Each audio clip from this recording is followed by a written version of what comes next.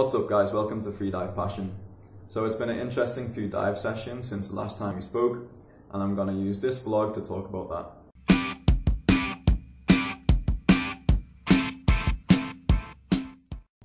For those of you that watched the last video, you'll remember that I was progressing nicely throughout the 70s, having really the most beautiful dives that I've ever had, completely relaxed, within the flow state, everything was feeling great. Then when I hit 80, I noticed there was a change, and it was a very subtle psychological change. I noticed that my mind was starting to project itself. I was starting to wonder when I would reach a certain point on the dive, and this is just not ideal. Like for me, in a dive, I should be completely present for the whole thing. There should be no projection, thinking about the future, thinking about when the dive's gonna end. So to counter this problem, I put two things into place. One was visualization. The other was given a greater importance to staying focused on a specific thing during each aspect of my dive. And I have to say, when I repeated 80 and then I increased my depth to 82.5, it definitely worked. Like 80 felt much nicer than the first 80, and then 82.5 felt even nicer than the second 80. So there was a definite increase in relaxation. I was definitely more present and able to enjoy my diving much more. Being completely absorbed in the present moment didn't leave any space for projection. It didn't leave any space in my mind to start thinking about where I was, how long the dive had taken, how much longer it's gonna take. I was just completely focused on what I was doing in that moment. And this allowed me to enter a very nice flow state and allowed the dive to feel like it happened very quickly, although it happened at the same rate that my dives always happen. So this got me to thinking about why exactly there was this change between the 70s and the 80s. And what I think is that although going through the 70s was PBs for me, and there's always going to be a degree of stress in a PB, I was very confident that I could do those dives, and I'd been there before in constant weight, so it wasn't new territory, and I was sure within myself that I could do the dives. This meant that I could kind of rest on my laurels. So what this means is not give the dives as much focus or attention as what I normally would for a deep dive or a PB. So what I was kind of doing is just switching off completely, not focusing on anything, and letting the dive just happen like automatically under the flow state. And while there was no stress or very little stress during these dives, this relaxation of the mind, allowing the mind to just kind of be free and empty, took it to a very positive place, and I was getting just the most amazing feelings. But when I started to reach the 80s, then in my mind, this is a big dive, because I haven't been deeper than 80 in constant weight, I haven't been deeper than 80 in free immersion. 80 has the feeling of being kind of like a big deal to me and being unfamiliar territory. So I'd built up this habit of not creating so much focus on my dives and letting the mind be free and just kind of letting the dives happen just automatically. Now the problem was with this extra degree of stress, which I wasn't prepared for, letting my mind be free didn't take it to a positive place. It allowed it to wander into negativity. So like I said before, projection, wondering where I was, wondering when I would get to a certain point. Obviously this is bad. Now, like I already mentioned, the cure to this was to up the focus and give a greater importance to my focus. Now what this resulted in was nice dives with flow states and no negativity. But I don't expect to get the same beautiful feelings that I had in the 70s right now in the 80s. And I think this is quite normal when extending your boundaries.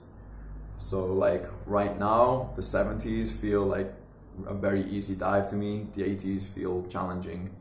In the future, the 80s will feel like an easy dive and the 90s will feel challenging. And in the past, I can think back to when the 60s felt like an easy dive and the 70s were challenging. I think that's simply the nature of progression in any sport. So that was all good stuff, very positive things. Repeated 80 2 times, 82.5 once. Then I wanted to try an 85 meter dive. The 82.5 was so easy that I was very confident going into the 85 meters, but I swallowed my mouthfeel, had to turn about 72. That's super rare to me. I literally don't remember the last time I swallowed my mouthfeel. So I fucked up pretty big there, and it tells me that something's wrong. When you make a mistake in any part of life, all you can do is accept it because it's happened. But you should always try and learn a lesson from that mistake. Something caused a lack of concentration, and it doesn't take a genius to realize that it must have had something to do with the depth. I was trying a PB, it's a pretty big dive, 85 meters. So even though I felt okay, I didn't feel like I was stressed or worried about the dive. That must have been a contributing factor. And when I try and think about exactly what I was doing when I swallowed my mouthfeel, like whether I was doing individual equalizations or constant equalizations, I honestly can't remember. So that means the focus wasn't where it needed to be. I've noticed in the past that when approaching bigger dives, I've got the habit of using less than perfect technique or starting to do silly things due to stress on the dives. I also need to think about the mental strain that the current routine that I'm following has. Right now I'm doing a deep dive, resting, deep dive, rest, deep dive, rest. So out of every 3 days I'm doing 2 deep dives, 2 PB dives essentially. Now this is extremely mentally taxing, and it's not giving me any chance to really focus and notice some details or some mistakes that I'm starting to make. So I think my programming has something to do with this slow decline in my diving.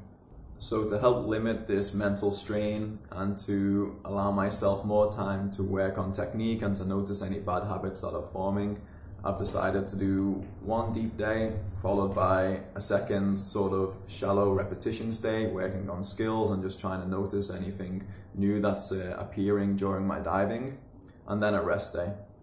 This way, instead of between 3 and 4 deep dives per week, I'll be doing like 2 deep dives per week, which is much more sensible and much more manageable for the depths that I'm doing right now. Psychologically, this means every time I prepare for a dive, it's not going to be like a high stress maximum dive. The majority of my diving is going to be with very little stress, focusing on technique, focusing on relaxation, putting nice things in place. So yesterday I did my repetitions day after messing up my 85 meters the day before that. Today is my rest day, and tomorrow I'll try 85 again. If I mess up 85 tomorrow, then that's a sure sign that I'm kind of in over my depth, so to speak, and it's time to take a step back, maybe do a bunch of 80s, and then build up really slowly with more repetitions back to 85. So you guys will probably notice over these videos, the main things that I'm talking about are psychological things.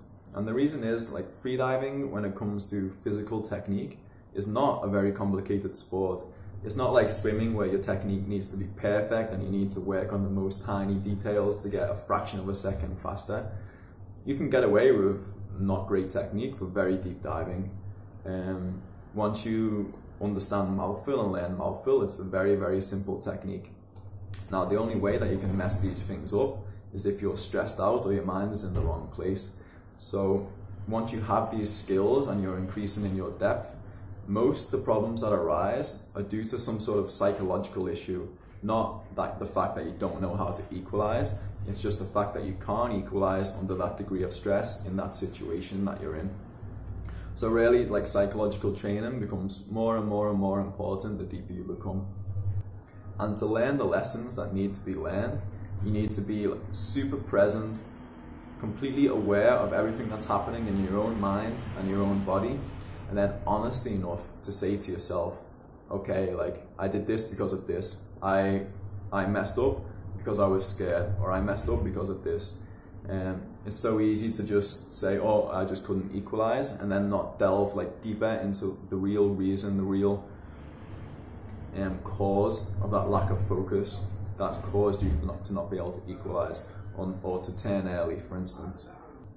So that's it. That's enough wise words from me for today. Tomorrow I'll do my 85.